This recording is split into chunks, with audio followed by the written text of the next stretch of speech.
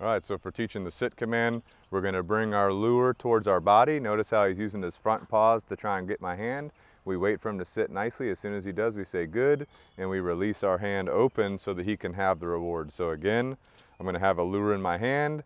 If he's sitting already, I'm gonna wanna make him walk, and then I'll pull this up slightly, like towards my belly button. Notice how he's standing. I wait for all four paws to get on the ground, then I say good and reward, okay? Now notice after a couple repetitions, he's already sitting because he knows that's what's getting him the reward. So again, like I was saying, you're gonna take your food lure in your hand, you're gonna force him to start walking to get up so that he has to reassume the sit position by slightly pulling the food up towards your belly button area, and then say good and reward, okay? So you're gonna do this repetitiously. Good, right? That was a perfect repetition. So you're gonna do that repetitiously until that becomes super easy. Once that becomes super easy, you're gonna take your empty hand next. You're gonna do the same luring motion with an empty hand. Once he sits, you're gonna say good. Then you reach back to your food rewards and then you give him a reward. Okay, so that's step number 2. So empty hand, pull up, he starts sitting, good, then I reward, okay? After you do repetitions of that, once that's super easy, super simple, now you're just gonna pull your hand straight up without luring him, good, then you reward right here. Okay, so previously we had come down to his shoulder level and lured him up like this. Now we're just giving a very specific hand signal, good. Okay, without us bending over. We're gonna do that repetitiously, good, until that's super comfortable with him. Once that's super comfortable, then we're gonna say our command first before we do the hand signal. Sit, good. And we're using classical conditioning to teach him the verbal command sit. Sit, good. See how that works? So I have to have a slight pause between the word and the hand signal. Sit, good. But notice all my other movements are basically the same. I'm backing up, I'm moving the same way as I was before. Sit, good. Okay, once we have that solidified, then we're just gonna say the word by itself. Sit, good. Notice we're still rewarding every repetition because we want this to be such a strong behavioral habit. I back up, sit, good. All right, and then once that's done, we're just gonna do sits randomly. Sit, good. So we're not gonna be moving the same way that we were before. Okay, sit, good, okay? And then we're gonna stop rewarding so often, okay? Sit, good, okay. Sit, good, okay. Sit, good. So notice on the third repetition, then I rewarded him. So you're gonna change up your rewards, you're gonna make it more randomized. And last but not least, if he doesn't sit, you're gonna give him some form of accountability, which could be a leash tug or a remote collar correction once you get to that point in your training progression, which I do recommend going and listening to podcast number 28 about training progressions. So if for some reason I were to ask him to sit and he didn't sit, I would say no, tug on the leash. Once he sat, then I would reward him and build up that. So repetition is going to be your friend, of course, with any obedience behavior, but with the sit specifically. Now, once we have the sit complete, then we're going to be going into the down command, okay? So the way we start the down command, we take a food lure, put it to his nose, start pushing towards the ground. Notice his elbows touch the ground. I say good, I give him the reward, okay? So we're doing the same process, but now we're just doing it with the down command. He's pretty comfortable sitting at this point. So again, I have a food lure. Notice I'm setting him up good for the same position. So I kind of step forward after I did that down. I step back a little bit. He's staying pretty good with me because we have good engagement. And then I walk forward again. I want him here on my left side. Good. Again, repetition is going to be your friend. So the more repetitions I do, I'm just getting him comfortable with going down. I'm not asking him to down or anything like that yet. This is what we call muscle memory work, where I just take a lure and I just get him comfortable, good, with laying down, okay? Once that's complete, then we're gonna do the same thing we did before, where we have the empty hand. So we're starting to get rid of our lure. So just empty hand to the ground, good. Notice my body staying in overall same position as it was earlier, where I'm bent over for a small dog to reward right here.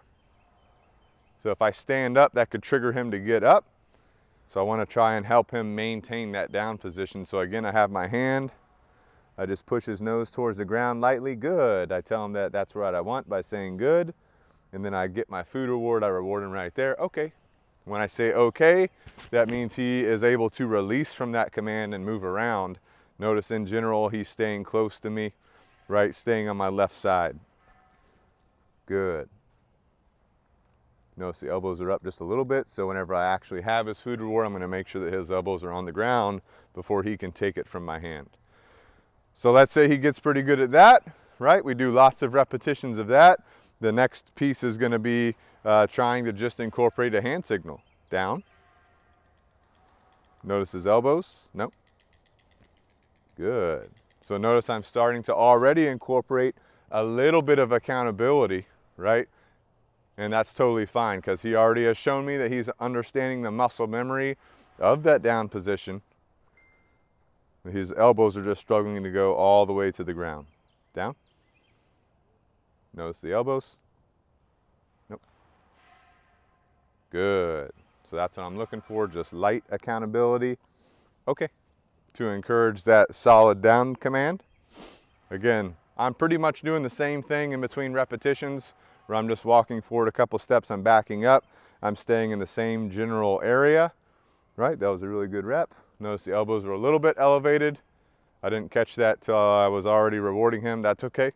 Still a good rep overall. Notice I'm using the leash a little bit to help him, to help guide him to my left side, because in the end, I want him really comfortable with staying right here. Okay, now, good, good. Okay, then last but not least, we'll just make sure that he understands the down command by saying the word first and then doing the hand signal second. Down, good.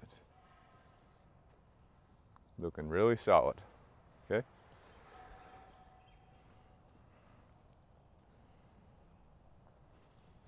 Down, good. Okay, and again, repetitions are gonna be your friend, and once this becomes comfortable, you're gonna not reward all the time. Down, good, okay. Down, good, okay. Down, good, okay. Down, good. So on that fourth one, we rewarded. And again, if he didn't do it, we would say no, give a little tug on the leash for our accountability, all right? So we've done the sit, we've done the down. Once the down's comfortable, now we're gonna be starting our stay command. We go down, stay, okay? So all we do for the stay, we've got duration, distance, and distraction. So duration, I'm gonna be right next to him. Okay, I'm maintaining my angle in relation to him the whole time, and I'm just rewarding him for being comfortable in this down position, right? Notice how whenever I come down sometimes he wants to lift his elbows up, so I just make sure that his elbows are all the way on the ground before I let him have that food reward out of my hand, okay? And I'll be saying good to mark the behavior and reward him. Once he gets good with duration, meaning he'll stay right here for, you know, a minute or so, then I'll start distance work, which will be, I've got the leash, I'm gonna take one step back. Notice how he gets up. So I just bring him right back over here. Nope. Little tug on the leash for accountability. I reward. Okay, take a step back. Good. Step forward, reward. Notice when I step back, I'm just taking a very small step back. I'm just getting him used to the concept of me moving away. In podcast 80, covers bulletproofing your stay command, okay? So I take a step back, good. Step forward, reward. Take a step back, good. Step forward, reward. Take a couple steps back. Notice he gets up, so I just come down here, give him a little leash tug, I say no, then I go back to where I was, a couple steps back. Notice how he gets up a little bit. I wanna make sure he goes right back to where he was. Good. Reward them right here. Little trick for dogs that are struggling to stay where they're at. I'll put a couple pieces of food right between their paws as I step away. That helps get them used to me moving around, moving away, while they're reinforcing themselves for staying there. Good. So this is the distance piece right here. I step back. So see how he gets up, use the leash, bring him back over here. Nope. A little tug down. I step back again. Good. Reward. Here's a little trick. Take a couple pieces of food reward, put it between his front paws. While he eats that, I move away. Good. Then I step forward again. All right. So that's the distance piece of working on a stay command. Then we have the distraction piece, which is walking around him. That's the first step to distraction. So I'm kind of moving around, especially if he makes eye contact with me. I say good. I step forward. I reward him right here. I step back. Again, I'm almost to the length of the leash, but the leash is still loose.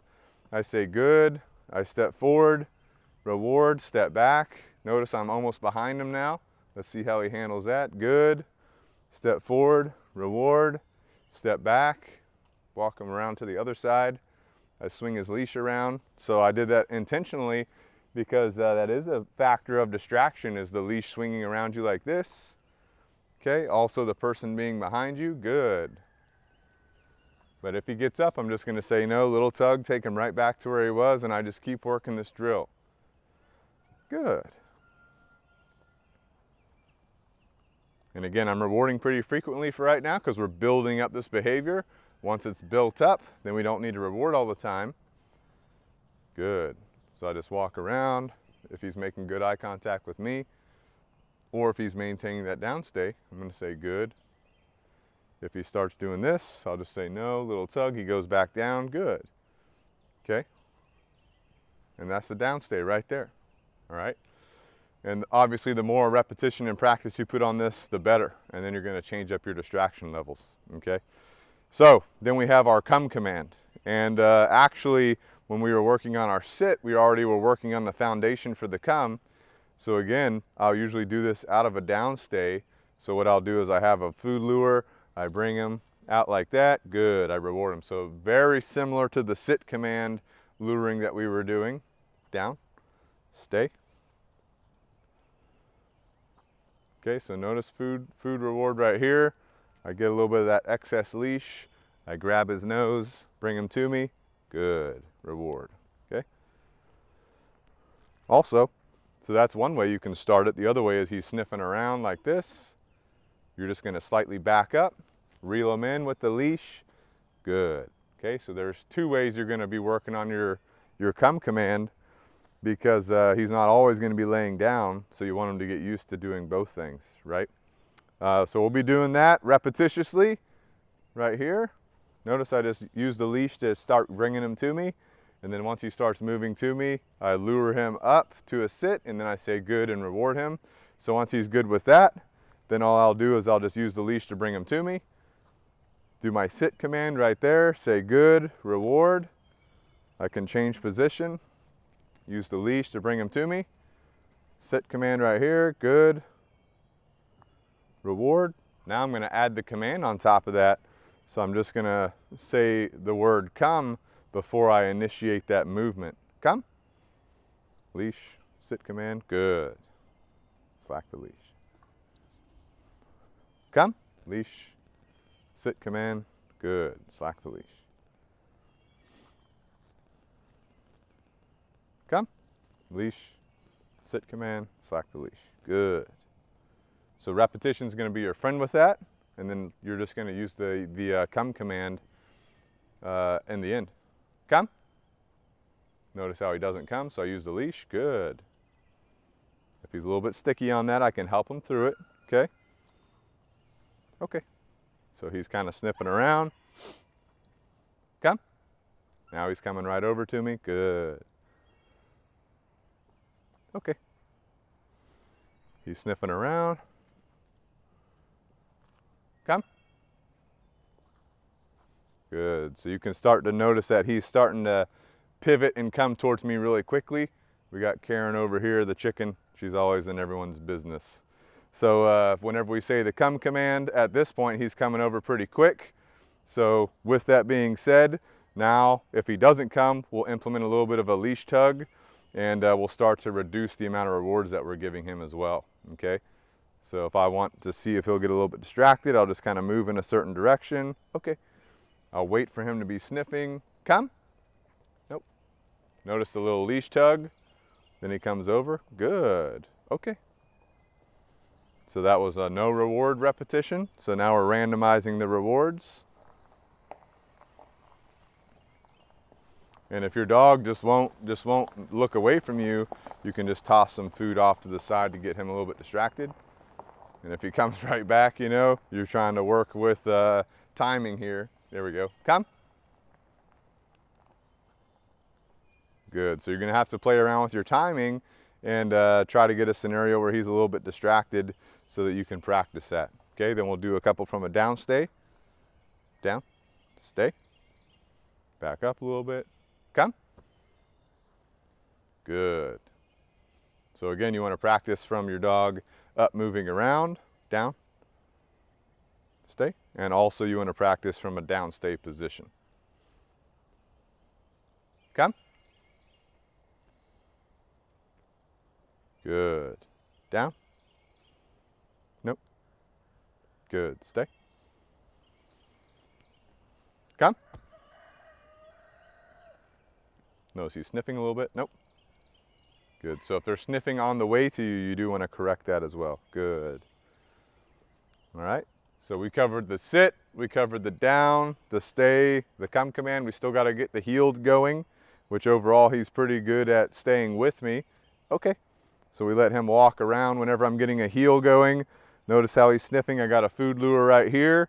I can use the leash to guide him towards my leg, and I want to show him my hand.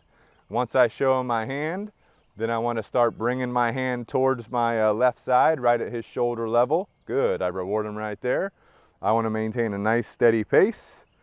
Notice how he's doing a pretty good job of paying good attention to me. So I'm just trying to stay at a nice steady pace. If he's right here, I can just reward down my left side. If he goes off to the side and is sniffing things, then I'll just get my lure right here, use my leash to bring him to me. Once he's close to my left side, I want to be at his shoulder level so that his paws are on the ground. I don't want him jumping up because that's going to form bad habits. Okay, so that's how we start the healing, right? Notice how he's jumping. I want those paws solidly on the ground. Good, as I reward him right there. All right, once we have that pretty comfortable with him, the muscle memory's done, we're going to start turns. Okay, so once we start turns, I'll just hold the lure down my left side like this, and then as we start moving my body and turning, then we'll let him have the food reward. So let me do a right turn right here. So I turn to the right. Good. Once that turn's complete, then he can have the food reward. I'll do one more left turn to demonstrate. Food lure right here down my left side. Turn like this. I want all the paws touching the ground solidly. Good. Then I give him the food reward, okay? So that's how I'm going to get those turns done in the healing. Once he's comfortable staying right here on my left side, if he goes out of position, I'm just going to say no and give a little tug on the leash for going outside of that position. And then to get that automatic sit done, at first I'll just lure him to it, but because he already knows the sit command, I can just slow down, sit. Good. Okay. Heel. I start walking, then I'll slow down. Nope. Good. Okay, so after you do repetitions, that's what you'll be getting to. Okay, so now let's put it all together. How are we going to maintain this? We're going to maintain this with what we call the standard obedience drill. So that's going to cover your healing, your sit, your down, stay, and come commands. I usually will start in a down stay. Nope. Good. Stay. So I'm going to start off with healing. Bingo, heel. I start walking. I want a nice loose leash. I'm going to be randomly rewarding him for doing the right thing. Let me do a left turn here. So I'm going to start turning left. He's maintaining pretty good position. Nope. If he starts sniffing the ground, I'm going to say no. Let me do a right turn here. So I turn right. So whenever we're doing the standard obedience drill, I want to practice turning left, turning right so that he can maintain that body adherence. I slow down and stop. Good. Once I stop, I want to see him do that automatic sit. Bingo. Down. Nope. Good. Notice he needs a little correction for the down command. No big deal. Bingo. Stay. Once I put him into a stay, I do want to practice that walk around like we did earlier, except just a little bit more deliberate that time. Good. He did a good job maintaining that down stay. If he gets up like this, I just use my leash. I bring him right back over here. Nope. little correction to go right back down to where he originally was at, okay? There has to be accountability for disobedience at this point, once we've done all that other work, okay? Bingo, come. Then once we get the down stay done, we're gonna do the come command. Then let me show you a little trick. So if you've stuck with us this long, you're gonna see this little trick here. Now something that is a big deal, especially to me, is when I'm ready to start heeling again, the dog moves from in front of me to my side. So I can say bingo heel, use my hand, bring him to my side. That wasn't as clean as I like it. So that means we need to do some luring to make him a little bit better at it. So I have a little food lure right here. I show it to his nose. I bring him to my left side. Then I start walking. Okay, so that little movement right there can make a big difference in the long term. So let's practice this a little bit. So we just bring him to our left side. We start walking. Okay, let's do it again. Hello, Karen. Bring him to our left side. We could also just have him sit right here. The main thing is that he's moving from in front of us to our side, okay? Then we can start walking and he'll be right with us. Sit. Good. So now I'm going to put the command on top of that, heel. I say the word before I move my hand. Good. Okay. Now I can start walking. All right. Sit. Good. Let's do it one more time with the food lure. Heel. Good. Nice and smooth. Stay. All right. So again, let's try it without the food lure. Sit. Good. So notice, just like we did with the other commands, that was a little sloppy, not right, not ideal, but more repetition could help us. Okay, but overall not bad. Good. Pretty good movement right there. Okay. Heel. Good. All right, let's do it again. So repetition is going to be your friend. Heel. Notice how he's not moving. Heel. Good. So obviously some more repetitions need to go into that, but that's how you would build that up, following the same process we just showed you with all the other obedience commands, right? Hit that subscribe button. We'll see you guys in the comments.